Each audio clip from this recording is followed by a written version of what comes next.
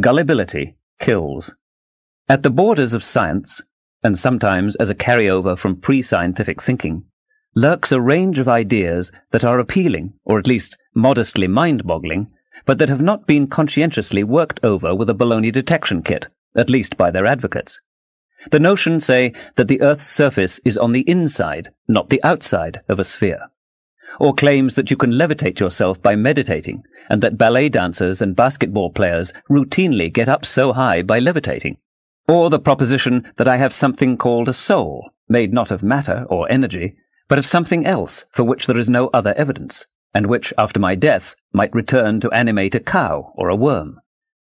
Typical offerings of pseudoscience and superstition, this is merely a representative, not a comprehensive list, are astrology, the Bermuda Triangle, Bigfoot and the Loch Ness Monster, ghosts, the evil eye, multicolored halo-like auras said to surround the heads of everyone, with colors personalized, extrasensory perception, ESP, such as telepathy, precognition, telekinesis, and remote viewing of distant places, the belief that 13 is an unlucky number, because of which many no-nonsense office buildings and hotels in America pass directly from the 12th to the 14th floors, why take chances, bleeding statues, the conviction that carrying the severed foot of a rabbit around with you brings good luck, divining rods, dowsing and water witching, facilitated communication in autism, the belief that razor blades stay sharper when kept inside small cardboard pyramids, and other tenets of pyramidology, phone calls, none of them collect, from the dead, the prophecies of Nostradamus, the alleged discovery that untrained flatworms can learn a task by eating the ground-up remains of other, better-educated flatworms,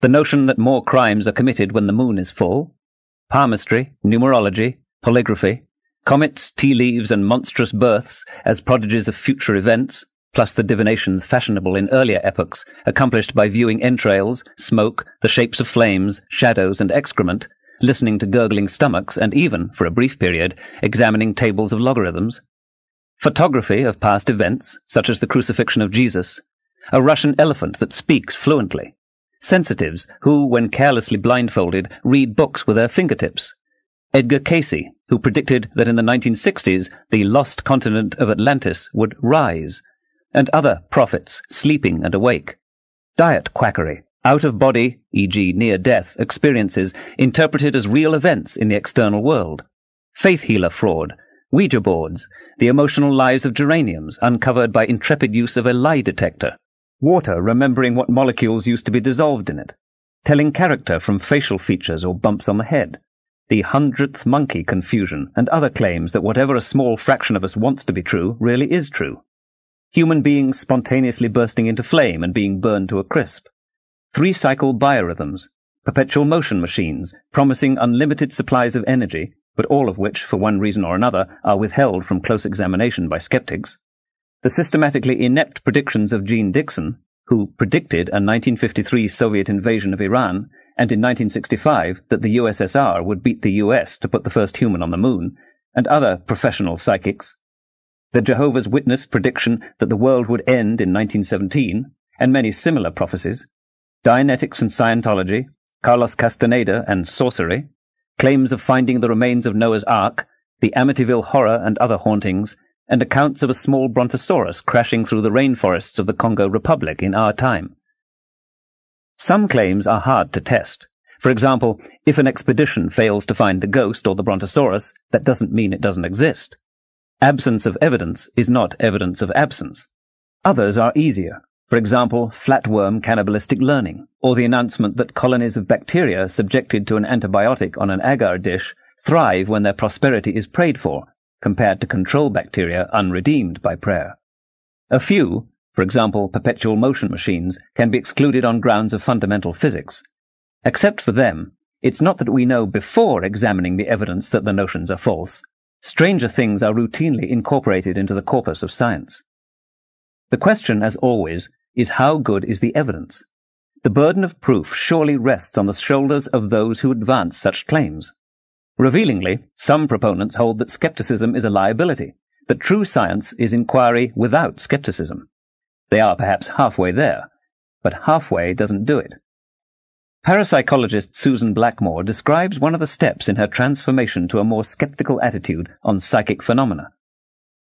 A mother and daughter from Scotland asserted they could pick up images from each other's minds. They chose to use playing cards for the tests because that is what they used at home. I let them choose the room in which they would be tested and ensured that there was no normal way for the receiver to see the cards. They failed. They could not get more right than chance predicted, and they were terribly disappointed. They had honestly believed they could do it, and I began to see how easy it is to be fooled by your own desire to believe. I had similar experiences with several dowsers, children who claimed they could move objects psychokinetically, and several who said they had telepathic powers. They all failed. Even now I have a 5-digit number, a word, and a small object in my kitchen at home. The place and items were chosen by a young man who intends to see them while travelling out of his body.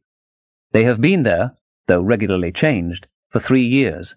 So far, though, he has had no success. Telepathy literally means to feel at a distance, just as telephone is to hear at a distance and television is to see at a distance. The word suggests the communication not of thoughts, but of feelings, emotions. Around a quarter of all Americans believe they've experienced something like telepathy. People who know each other very well, who live together, who are practiced in one another's feeling tones, associations and thinking styles, can often anticipate what the partner will say. This is merely the usual 5 senses plus human empathy, sensitivity and intelligence in operation. It may feel extrasensory, but it's not at all what's intended by the word telepathy. If something like this were ever conclusively demonstrated, it would, I think, have discernible physical causes, perhaps electrical currents in the brain. Pseudoscience, rightly or wrongly labelled, is by no means the same thing as the supernatural, which is, by definition, something somehow outside of nature. It is barely possible that a few of these paranormal claims might one day be verified by solid scientific data, but it would be foolish to accept any of them without adequate evidence. When conventional medicine fails, when we must confront pain and death, of course we are open to other prospects for hope. And after all, some illnesses are psychogenic. Many can be at least ameliorated by a positive cast of mind. Placebos are dummy drugs, often sugar pills. Drug companies routinely compare the effectiveness of their drugs against placebos given to patients with the same disease who had no way to tell the difference between the drug and the placebo. Placebos can be astonishingly effective, especially for colds, anxiety, depression, pain, and symptoms that are plausibly generated by the mind. Conceivably, endorphins, the small brain proteins with morphine-like effects, can be elicited by belief. A placebo works only if the patient believes it's an effective medicine. Within strict limits, hope, it seems, can be transformed into biochemistry. As a typical example, consider the nausea and vomiting that frequently accompany the chemotherapy given to cancer and AIDS patients. Nausea and vomiting can also be caused psychogenically, for instance by fear. The drug ondansetron hydrochloride greatly reduces the incidence of these symptoms. But is it actually the drug or the expectation of relief? In a double-blind study, 96% of the patients rated the drug effective. So did 10% of the patients taking an identical-looking placebo. In an application of the fallacy of observational selection, unanswered prayers may tend to be forgotten or dismissed. There is a real toll, though. Some patients who are not cured by faith reproach themselves. Perhaps it's their own fault. Perhaps they didn't believe hard enough. Skepticism, they are rightly told, is an impediment both to faith and to placebo healing.